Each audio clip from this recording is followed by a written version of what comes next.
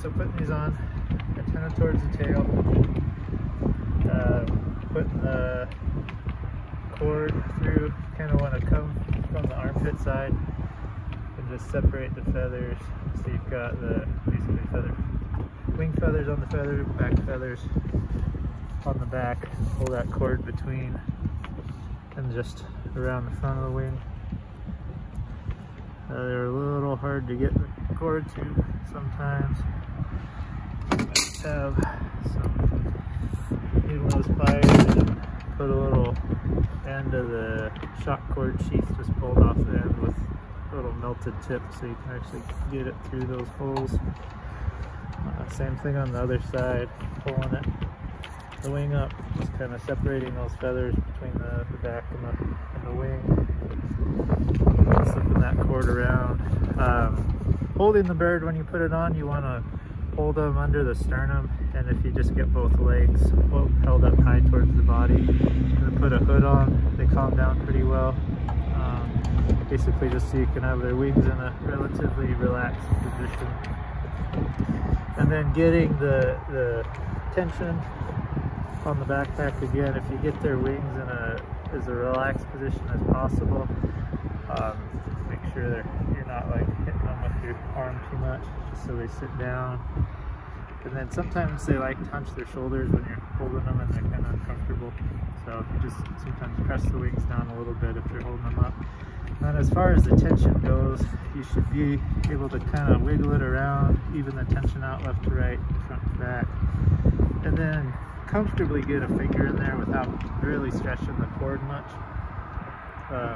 Basically very little tension, if any, when the bird's relaxed, so the only time they're really going to be stretching that shock cord is if they're flapping their wings. But generally not really putting any tension on the skin otherwise. With these, I think to just do a square knot, make sure it's not a granny knot. Strings are going the right way, and then just snug that up.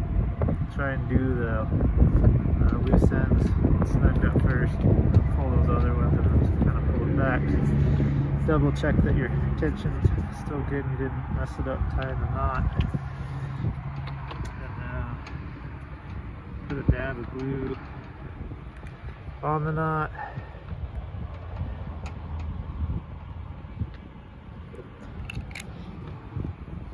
And then put a hog ring on each side. The hog ring both to make sure that the knot doesn't fail.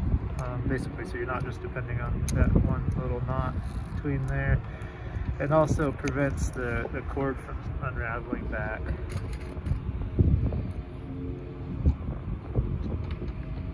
Good. Same thing on the other side. Make sure that they're squeezed down pretty good. Kind of got to work them around to make sure there's not any sharp tips pointing up. That's will rub on the bird or the transmitter.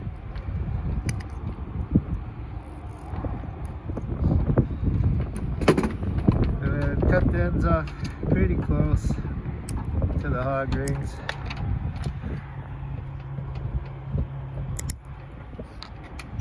And then just singe the ends so they don't unravel. Probably can't see it on the video, that's alright. Then band them if you want to band it. Just again, kind of double check, basically. Just real light tension, if any, right there. If it's a full-grown bird, a hen, or a tom, do it like I said. If it's a smaller Jake or Jenny, give it just a little bit more slack, maybe like 2 fingers coming under there. But that's about it.